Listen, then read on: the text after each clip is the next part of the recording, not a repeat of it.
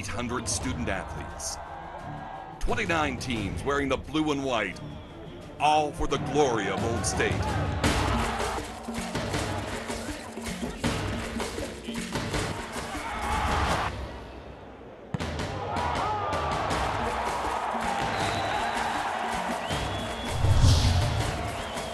This is your weekly roar on GoPSUSports.com. Out of the Big Ten, the Nittany Lions of Penn State University.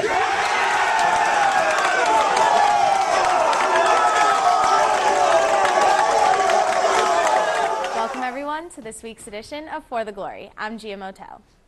For the first time since 2001, the Penn State Nittany Lion basketball team is going dancing. Penn State, a number 10 seed in the NCAA tournament, will take on a familiar foe, 7th seed Temple, in Tucson on Thursday at 2:10 on TNT.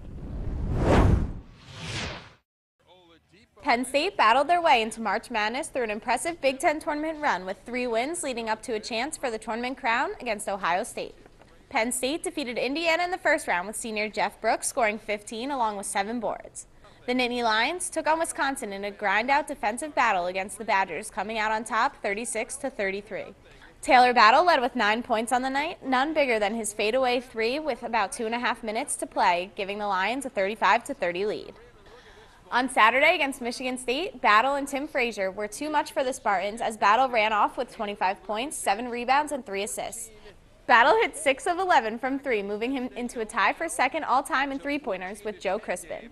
Frazier scored career-high 22 points, shooting 9 of 13 from the floor and forcing 5 turnovers.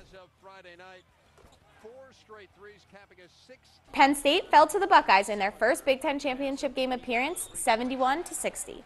Taylor Battle, who earned an all-tournament selection, dropped a game-high 24 points, with Brooks adding 19 points and 6 boards.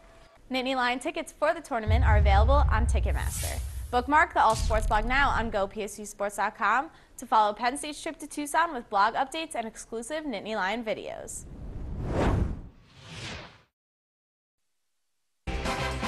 Welcome back to the NCAA Women's Basketball Selection Special. Now let's look at the bottom half here, and it starts with a 6-11 matchup here. Penn State takes on Dayton. Maggie Lucas, Big Ten record for three-point field goals in the season.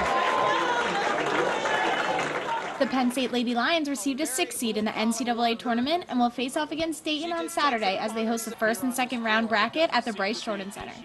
DePaul and Navy will also travel to Happy Valley to play after the Lady Lion Dayton game.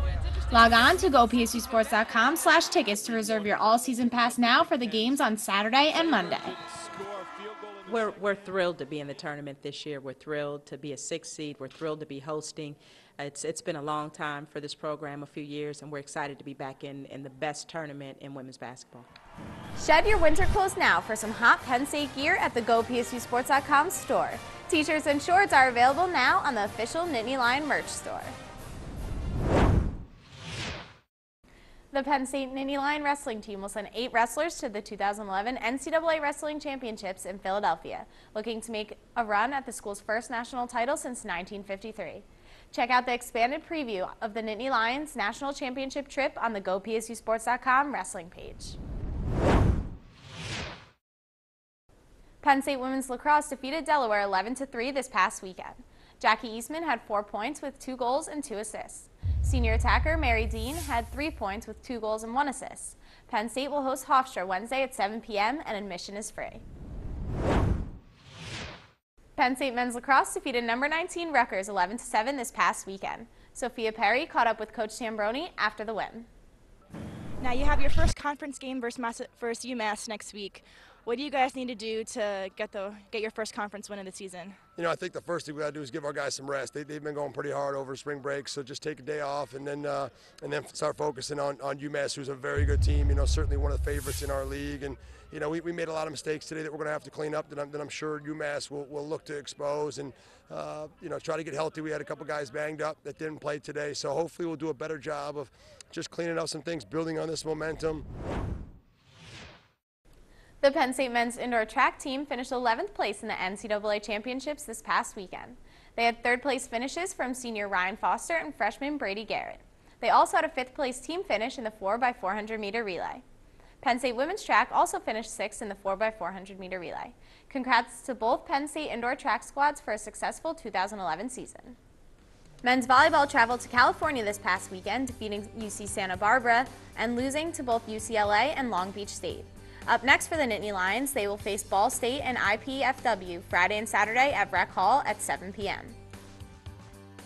Penn State men's gymnastics traveled to Puerto Rico and defeated the Puerto Rico national team.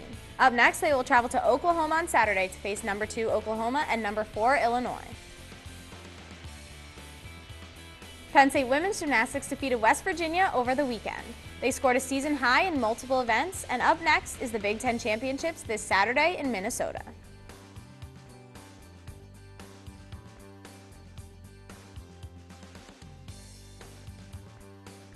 Men's tennis swept a doubleheader this past weekend against Navy and Villanova. Up next, they will host a doubleheader Sunday against Youngstown State at 10 a.m. and Dayton at 3 p.m. Penn State baseball ripped off 5 out of 6 wins this past week in Norfolk.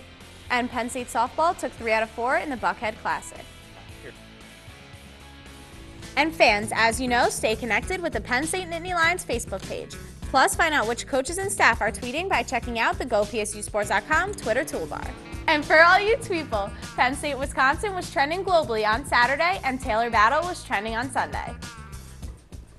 That's all for this week's edition of For the Glory. Tune in next week as we recap all of the Penn State teams in action. I'm Gia Motyl, and this is For the Glory.